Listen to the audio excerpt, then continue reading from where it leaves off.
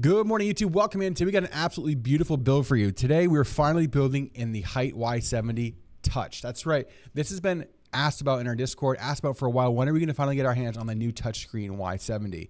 Yes, we're talking a touchscreen panel in the front corner of the case. We also said, why not? Let's go all out in the system with the whiteout build. We have the STRIX 4080 Super coming in. We have the B650 STRIX board housing that beautiful 7000X 3D. And then on top of that, we're cooling it with the LCD version of the Infinity Galahad 2 AIO. Absolutely insane system. We've got 7 Infinity fans. We have 3 NZXT fans down below cooling that beautiful 4080 Super. Absolutely all white out with multiple screens. This is absolutely ridiculous. We went a little overboard on it. Let us know what you think down below in the comments. Make sure to that like button as well to help us with the algorithm over here on YouTube. Make sure to hit the subscribe button as well if you want to catch more of these beautiful builds over here on YouTube. And if you want to catch us live on a raw like it is right now, you can join us any Monday, Wednesday, or Friday over our Twitch channel at twitch.tv/students at 10 a.m. and we start at 10 a.m. Eastern. We hope to see you soon. Today's gonna be a big one. I mean, look at all those parts. This is absolutely killer. This is a really high-end and aesthetic build as well as high-end performance. We have 7000X 3D, 6000 CL30 RAM, a 2 terabyte NVMe drive. We've got the beautiful B650A board coming from Asus and the STRIX. We have the STRIX 4080 Super down there. We have the Infinity, the Galahad 2 Infinity LCD as well.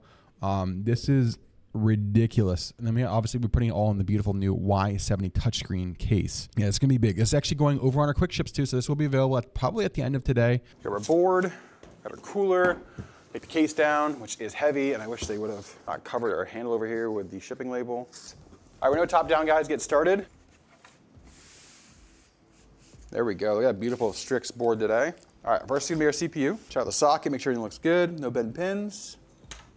No bent pins. The 7000X 3D out, so when you drop it in. All right, down and in we go with the 7000X 3D. Right down and in. Right in place, pop the top, there we go. Next, we're working on our storage. Today we have a 2 terabyte KT3000 drive. Got a bunch of these in finally yesterday. Got to ship one out to one our customer wants to upgrade on his. Get that out. Let's get our NVMe drive cover off. Down in we go, the 2 terabyte drive from Kingston, the KT3000.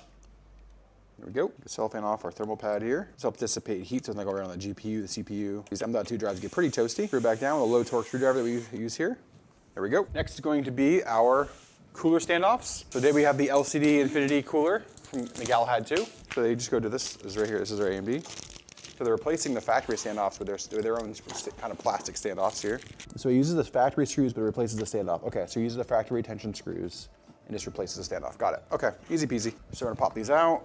This is gonna go like so, and they face up towards the CPU. So perfect, just like that. So it's got their own bracket, just replaces it. They use that, retains the factory standoff screws. All down and in. Okay, we have 6000 CL30 RAM coming from Team Group. Delta, 6000 C30. Boom, boom. Down in we go. There we go. Look at that, looking great. Looking good. Again, the B650A coming in from Asus and the STRIX board. We have the 7000X 3D down in the socket. Our standoff's now in place for the beautiful LCD Infinity 2 AIO, the Galahad 2. And then we have a 2 terabyte NVMe drive down here in our primary NVMe slot 1. And then we have 6000 CL30 RAM from Team Group and 32 gigs of the GeForce Delta RGB. Let's slide this aside. Let's get this beautiful case out. I know this is what you guys are excited to see. Let's get it out. We got our first hands on the beautiful Y70 Touch. We've had this now for like 2 weeks. I've been like, I gotta build it. I gotta build it. So here we are. Let's see the front close up. I can't even see it yet. I'm gonna look at the screen over here and see what it looks like.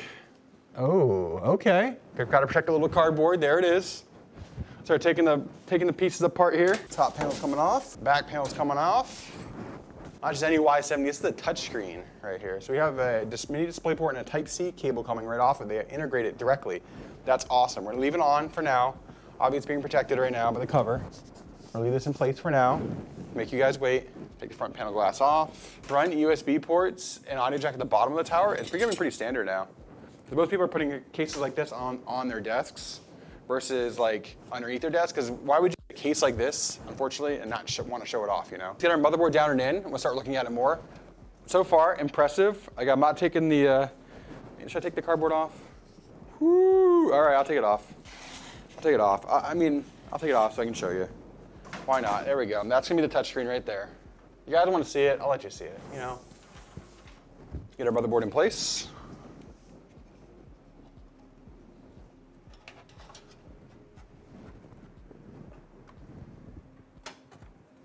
There we go, nice and easy peasy. All right, in we go with the riser cable. We're gonna install this right now. There it is, perfect. All right, there's our display cable. Oh, so they give you a display cable to go from the GPU into the monitor there. It goes from a male connection inside here, like a mini display, the mini DP cable, to a DisplayPort cable here, and then you run it right next to it into your GPU. It's a cool little tactic, a little trick that they did. That way it's done correctly. Because although I've done like different screens before, like mods, I've had to run them like ridiculous ways through the cases. Like we did one for 8 because we did the 20-inch screen in her setup, and that was a fun one. So we're working on some more cables. I'm gonna flip this up, give you a front close-up now. There we go, looking great. This is a great board for this system. I think it looks absolutely killer. A beautiful white STRIX. Look at that. Whew. Wish that one thing, when you're paying, I mean, this case is like a $400 case. I wish it would have had white, but it is what it is. SATA to USB 2.0, Ray. That's pretty cool. That is pretty cool. That's what it uses. So it uses SATA to USB. So SATA powers it, and they have a USB header. So we're gonna have a USB header for that, and then we'll have a USB header for the all the goodies on the screen for the LCD cooler. We have internal USB hubs that we can use if we need to duplicate a SATA powered hub that we have here. All right, let's work on some of our front panel connections. We have first is going to be our USB Type 3, our USB 3. There we go. That is in. Next is going to be our Type C. There we go. HD audio front panel connections. First is going to be our front panel. There we go. That's down and in. All right, we're going to go sideways with this now, chat. Here we go. Lay it gently on the side. We're going to work on our bottom fans. Okay. Oh, this is nice. We can mount them and then just slide right in. Goes in this bracket for intake fans on the bottom. This is 3 120s on the bottom. Okay, perfect. 3 120s is it'll be. We're gonna use two really nice Hyte. I have two nice white Hyte fans we'll use on the bottom so that these to match the aesthetic. There we go. They're nice Hyte fans. There we go. That's plenty of airflow. I mean, that's gonna be really good airflow too. It's right there, unobstructed. Next is gonna be our side fans before we move on to the power supply. All right, let's get our 3 reverse fans today. We have 3 120 infinity fans that are reverse blade. Today's build. There we go, looking good. Our 3 reverse fan blades. All right, there we go.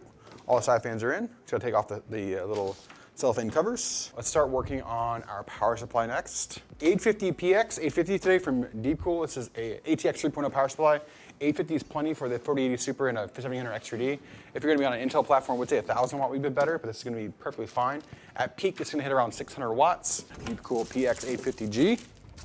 So we're on the cables. We'll need SATA today. 12 volt high power, 24 pin main. There's our 12 volt high power, EPS, our CPU. There's our SATA. We have 1, 2, 3, 4 should be enough for today. I believe we need 1 on the cooler, 1 on the hub, 1 on the mother. Yeah, 4 should be plenty today. Next we have our 24 pin main. Should be all of our cables today. All these other cables are going in the motherboard box. Start working on hooking these up back here. There it is. Everything's all connected. Let's work on our cables first. First we're going to EPS. 1 and 2. 24 pin main. I'll show you our cable management so far in the back. I think it's gonna be kind of messy as it right now, as I said, our GPU cable. But you can see we're trying to keep everything super clean in the back, looking really good. While I'm doing this, I can take off our little covers for our fans. Next, let's start working on our rear fan. We have our rear fan, our rear 120 or 140. There it is. There we go. All right. Feed this through. Good. All right, let's spin this back around so you can see what we're just doing. Putting that beautiful 140 in the rear there. Now we have everything in. We're gonna start working our cooler. That's next. I'm gonna take this off for a second. This is in the way. Already got the pre-applied paste. Perfect for this. So we're gonna go right in.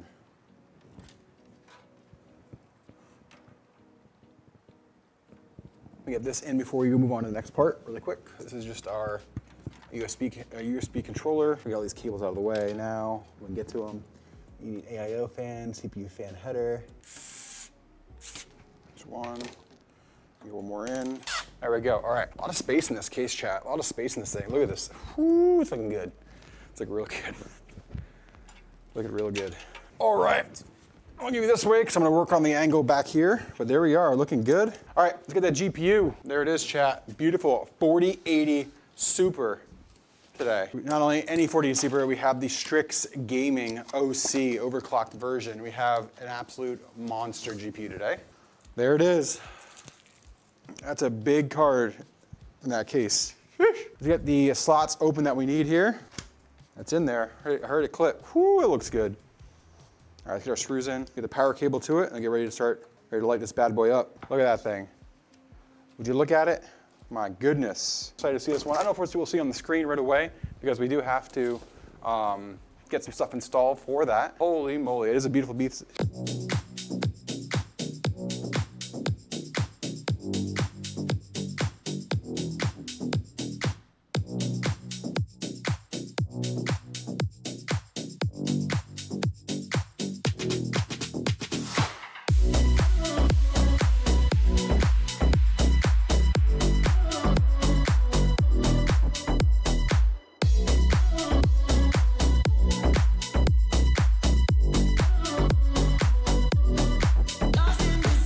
Guys, thanks for coming in and liking another video here on YouTube. Make sure you hit that like button, help us with the algorithm. Make sure people find us and see all the beautiful PCs we build.